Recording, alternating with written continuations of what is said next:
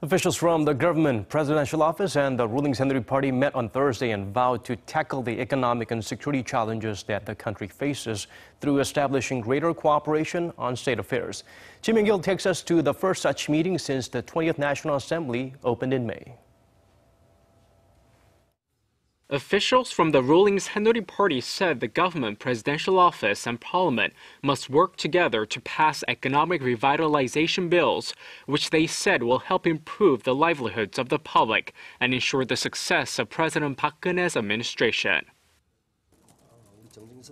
The floor leader of the Saenuri Party, Chung Jin-suk, stressed that the government must communicate with the ruling and opposition parties in order for pending economic revitalization bills to be passed. The government said it would take that into consideration.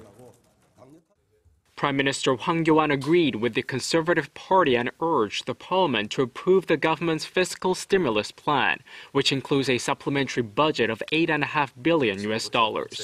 But the exact date of when to approve the extra budget is yet to be decided. The government hopes the fiscal stimulus plan can gain the Parliament's approval before the end of July. Therefore, the Parliament has also agreed to fully cooperate. The presidential office said the public wants the parliament to work harder, be more productive, and do all they can to revitalize the economy.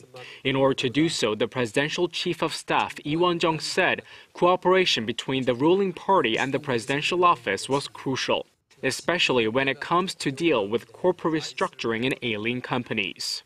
The three entities agreed to meet as often as possible to discuss key national agendas, including reforming four major sectors, namely labor, finance, education, and public services, amid growing global economic uncertainty such as Brexit. Myung-kil, Arirang News.